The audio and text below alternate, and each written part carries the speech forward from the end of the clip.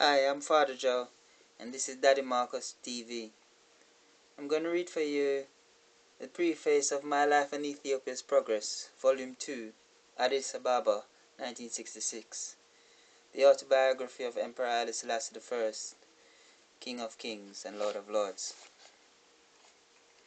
I've read before the preface to the book that you're now looking at, that's Volume 1, which was a prayer.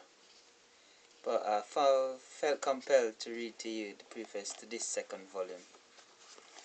It goes as follows.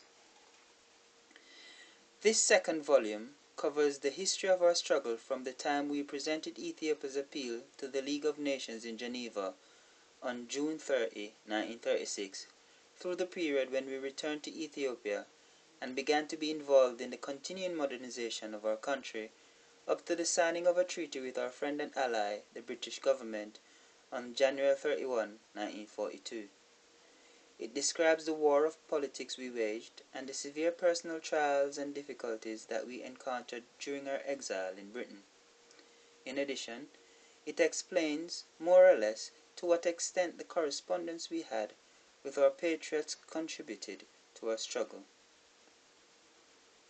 9 months after the beginning of World War II, we saw the dawn of our freedom approaching, and we left Britain for the Sudan at the end of June 1940 to drive the enemy out of our country.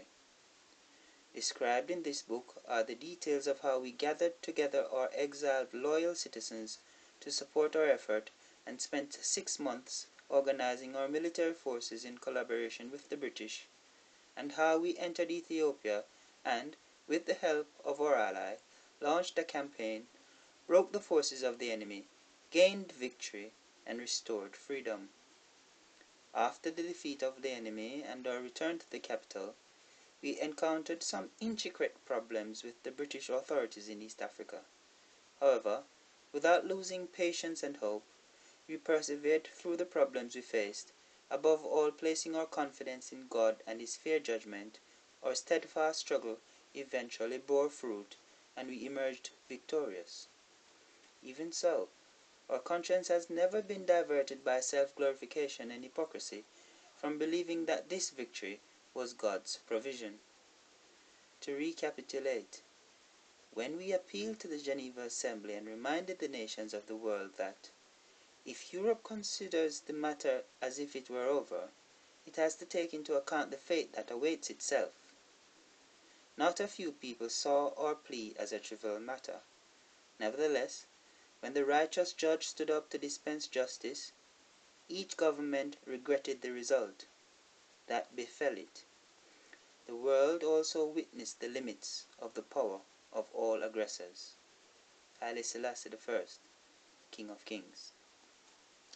There it goes. That was the preface to My Life in Ethiopia's Progress Volume 2. I'm Father Joe, and this has been Daddy Marcus TV. Thanks for watching. God bless you all.